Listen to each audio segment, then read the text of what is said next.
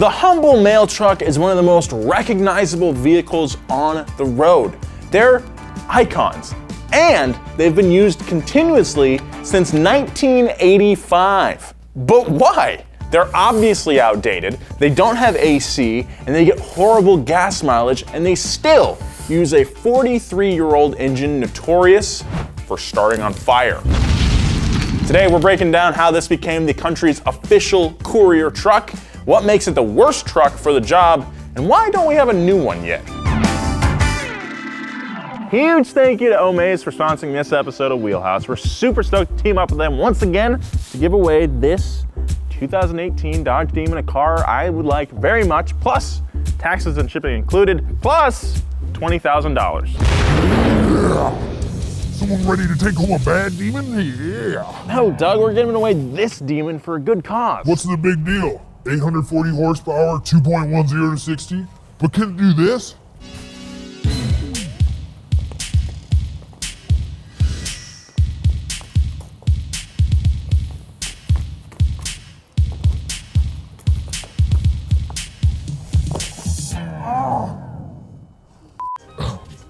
I hurt my knee.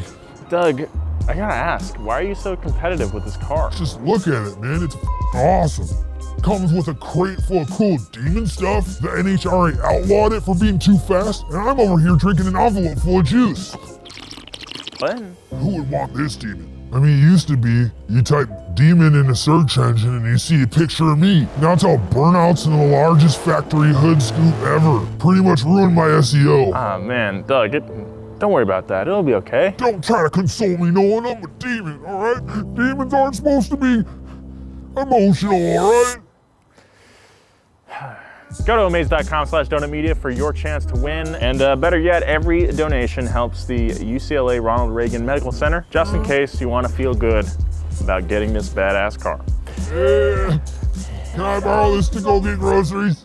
At least I got you tomato juice. There are so many reasons why the current mail truck has worn out its welcome. But before we get into the laundry list of problems it has, let's get into a brief history of mail trucks and how the current model came to be.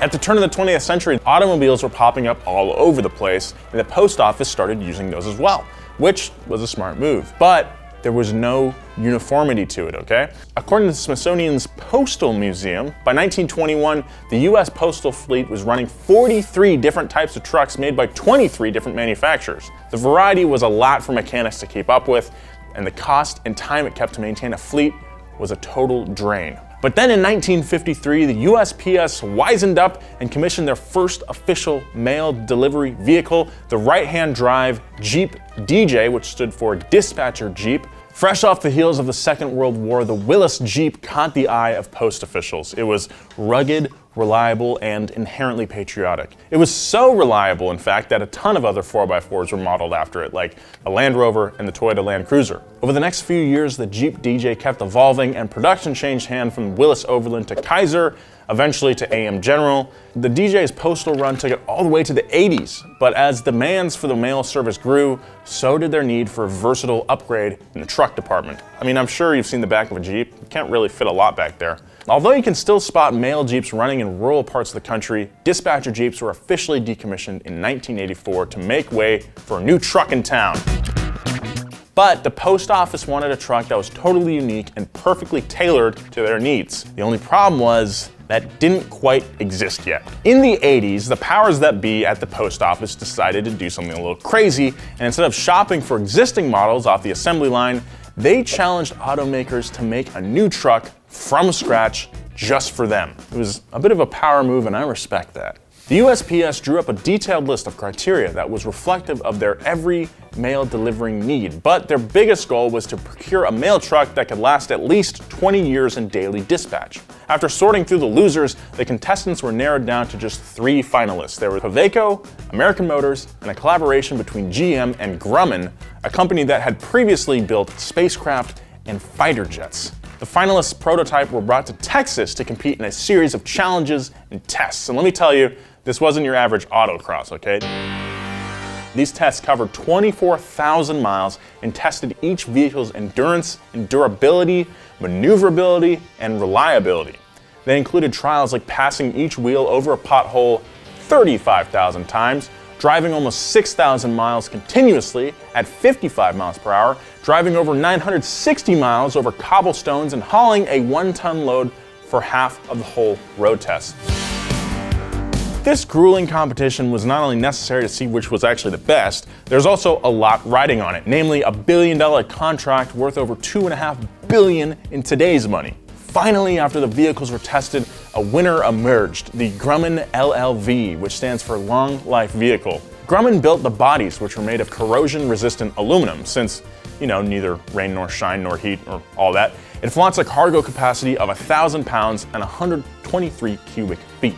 GM provided the chassis, which was actually based off the 1982 Chevy S10 Blazer chassis, with the slight modification of putting the front wheels closer together for a tighter turn radius, which is actually pretty cool. And under the hood was a 98 horsepower, 2.5 liter cast iron GM 4-banger. By the time the LLV hit the streets in 1986, this engine was already 9 years old. And let me tell you, didn't have a great reputation. The Iron Duke was GM's overhead cam inline-4 of the late 70s, named for its cast iron block. In the 80s and 90s, GM put this engine in everything. It was in the Camaro, the Pontiac Grand Am, and the car you probably think of when you hear the name Iron Duke, the Fiero GT. Look, it didn't make a lot of power, but the cast iron construction gave it a high ceiling in case you wanted to give it a little more power, baby. Coming out of the oil crisis of the 80s, the Duke was lauded for its durability, emission standards, and fuel efficiency, which is why they put it in the LLV. But at 3,000 pounds with an extra 1,000 pounds in donut fan mail, the LLV only averaged 9 miles per gallon. It was 9 years outdated at the beginning of the LLV run. Add 30 to that, and you've got an engine old enough to have listened to the Postal Service in college, which is not really a joke I get because I never listened to them. Nowadays, more than ever, the Grumman is extremely expensive and difficult to maintain. There are about 140,000 active LLVs, which account for about 74% of the USPS fleet. Every year, LLVs alone travel 765 million miles across the US, and I'm no math boy, but I did some quick math here. 765 million miles traveled divided by 9 miles per gallon equals 85 million gallons used per year by LLVs. The national average for a gallon of gas when we film this is at $2.16, which is insane. I need to get out of LA. 85 million times 216 equals $183,855,000 per year spent on gas just for the LLVs. If I snapped and all these vehicles were instantly replaced by Kia Souls, they would save $126 million every year in gas alone. On top of that, a report from the USPS said that each vehicle costs an average of $3,000 per year in repairs and maintenance. This is outrageous. But the dumbest part is that the LLVs are so old and outdated that it's kind of hard to find mechanics who will even work on them. If you thought that's where the problems ended though, just wait. Beyond the engine and maintenance, these things catch on fire all the time. Since 2014, a whopping 407 Grumman LLVs have spontaneously burst into flames. Why do these things catch on fire? Well, I'm glad you asked. In addition to being old as hell, the windshield wiper fluid reservoir was positioned over the engine control unit and was prone to leaking, causing short-circuiting and sometimes fire. This is an entirely different issue than why Iron Duke-powered Fieros caught fire in the 80s. The issue with those is that they had to shorten the oil pan, which caused the oil to heat up way quicker, blah, blah, blah. Check out the up to speed on the Fiero if you want to know more. 20% of your cars catching on fire is way too many of your cars catching on fire. I mean, look, I actually still love the LLV. I even bought one of those little die casts from the Post Service. But the question still stands, why haven't these things been replaced yet? Well, the truth is, it should have happened a long time ago. The long list of delays and the quest for the Grumman's replacement started in 2009, just 1 year before the first generation of truck's predetermined expiration date. The USPS just plain wasn't financially or logistically ready to replace the vehicles on a large scale, so they implemented a preventative repair program to extend the lifetime of the Grumman from 24 to 30 years. This bought them enough time to get their poop in a group, and they officially launched a program to find the next generation delivery vehicle in 2016. The idea for the search was pretty much identical to their setup before. The USPS put millions of dollars into contracts for automakers to produce a prototype specifically suited to the post office needs. The major difference this time around, however, is the emphasis on alternative fuel options. It's no secret that the future of the automotive industry is going to have a lot more EVs and hybrids in it, and choosing the type of fuel the USPS mail truck runs on will be incredibly influential to the automotive landscape of the country. Plus, you have to make an improvement on 9 miles per gallon. Like, please. Several companies threw their hats in the ring for a chance at the estimated $6.3 billion USPS contract, but after years of trials, delays, funding problems, and more delays, the search for the next generation delivery vehicle is finally postponed again. That's right, already 3 years late. The USPS announced in December 2020 that due to complications related to the pandemic, they are delaying the contract yet again. But the good news is, they are making progress. They've narrowed it down to 3 finalists. The first prototype comes from a collaboration between Carson and Morgan Olson.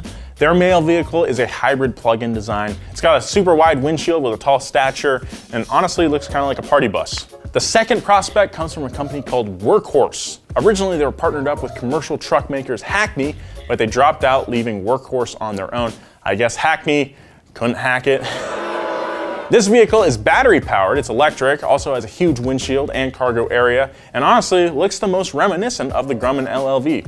Last but not least is a collaboration between truck manufacturer Oshkosh and Ford. It's based off the Ford Transit van with the addition of extra cargo space, 4-wheel drive, and a sliding door. If I had to put my money on it, I'd probably say that the Ford Transit has the best shot of becoming our next mail vehicle. Ford and Oshkosh are already huge manufacturers with established relationships with the government, and when it comes to this kind of stuff, it's really all about who you know. But the question remains, when is it going to happen?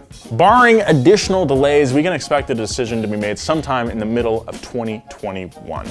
This year has forced so many cancellations and delays across all industries, no exception for car production.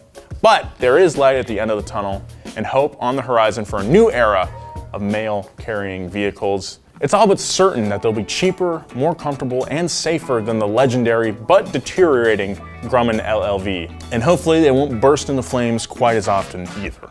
Thank you very much for watching Wheelhouse. If you'd like to give those LLVs a little more work, we do have a P.O. box, which I'll place right here. P.O. Box 64669. Yeah, you can send us some fan mail. Please don't send us anything perishable or alive. We don't check it that often. You know, the LLV obviously has a lot of issues, but I'm just surprised that they've lasted this long. They're an icon of American culture, in my opinion. I support the USPS. Here's a picture of me with all my gear. Stay safe, be kind. I'll see you next time.